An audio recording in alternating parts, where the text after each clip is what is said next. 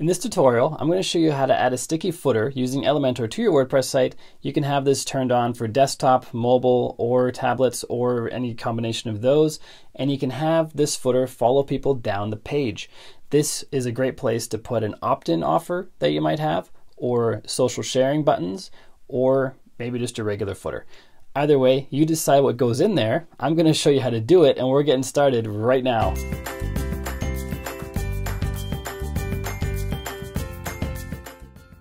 Hey, what's up guys? Welcome back to another video. It's Bjorn from WP Learning Lab, where we teach WordPress to change lives. So you can change your life by increasing your income, change your client's life by providing services that they need. And if you like that kind of thing, and you like WordPress tips and tricks and hacks, make sure you click subscribe, then the bell icon so you don't miss anything. And with that out of the way, if you like Elementor and you want to know how to do pretty much anything with it, get on the wait list for my Do Pretty Much Anything with Elementor course. It's in the description down below, and it's a waiting list. There's no obligation. I haven't created the course yet, but I just want to see how much interest there is in this course. And if there's enough interest, I will create it. So check that out if you want to. And with that out of the way, let's head into screen capture. I'll see you there. Before we start, if you want to see how we made this welcome screen right here for clients or anybody else who logs into a WordPress site using Elementor, there's a video in the description down below that shows you how to do that. It's a pretty cool little trick especially for clients and reducing your support tickets. But to do the sticky footer, we first have to have Elementor Pro, because the sticky option is only available in Elementor Pro unless you have separate plugins outside of Elementor. If you don't have Elementor Pro yet, there's a link in the description down below. It's an affiliate link. It doesn't cost any more for you to buy through that link, but they send me a small commission that helps to keep the lights on, helps me making these videos. So if you do buy through that, thank you very much. And now this is how we do the sticky footer. Head over to Elementor, and I'm going to go to My Templates. I'm going to click on Edit with Elementor for the footer. And you can do this on individual pages as well. It's just I want to do it on the template because then it's site-wide, not just on one page. But you do it how you prefer or how you need to do it for whatever your project is. So we have our big old footer down here. We have a smaller one down below that. I'm just going to click on the 6 dots for the big one. I'm going to go to Advanced, Scrolling Effect, Sticky, Bottom, and then click on Update. Now if I go ahead and preview this page, actually no, I'm going to let's go to the home page. This page doesn't have enough content. The home page has a lot of content, so we can actually scroll and see the effect in action.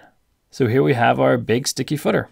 And as we scroll, the footer stays there, and it goes right down to the bottom, and then the lower footer appears below it. You may want to have a smaller footer when you do this, but you can do it with this footer if you like. A cool thing that you can do with this functionality, I'm going to turn off the sticky footer for the footer itself, and I'm going to add a new widget down below. We're going to add social media icons in the footer. And you've probably seen this on lots of websites where on mobile they have social media icons at the bottom. We can do this really quickly using this function. So let's drag and drop the social icons. I missed. Let's try that again. It's going to add a couple more. Let's do Pinterest, and then Instagram, and then YouTube. Boom. Got a nice set of social media icons down here. I'm going to make them square. And you can align them left, right, center, whatever you feel like. I'm going to keep mine in the center. I'm going to go to the advanced settings. I'm going to add a scrolling effect. Put it on the bottom, and I'm going to hide this. Hang on, where are we? Responsiveness. I'm going to hide this on desktop. Then click on Update. Now if we go back out to our home page, and let's go right to the very top, refresh. Our big old sticky footer's gone. We scroll down to the bottom. Everything's great, looks fantastic. If we now spoof a mobile user agent, so let's go to Inspect. And we already have a mobile user agent in place here. We see the social media icons in the footer that are sticky, and they scroll down with you, which is quite a common feature on a lot of sites. It's difficult to do manually, very difficult. There are plugins that do it, but you can very easily do it with Elementor Pro, and it works out pretty well. And if you had even bigger ones, like at the bottom of this post, so if we did these wider ones at the bottom, that might look even better. That you could have a different version for tablets, which is this would be big enough for tablets. That'd be too big for mobile, but you could have a different version for tablets and mobile phones. And that's a great feature for Elementor Pro, adding these widgets in the bottom or whatever what you want for the footer. It could be a call to action to opt in for something. It's a really cool feature. And again, if you want to get Elementor Pro, link in the description down below. So that's how it works. I hope this video helps you. If you haven't done so yet, make sure you hit subscribe, then the bell notification icon so you don't miss anything.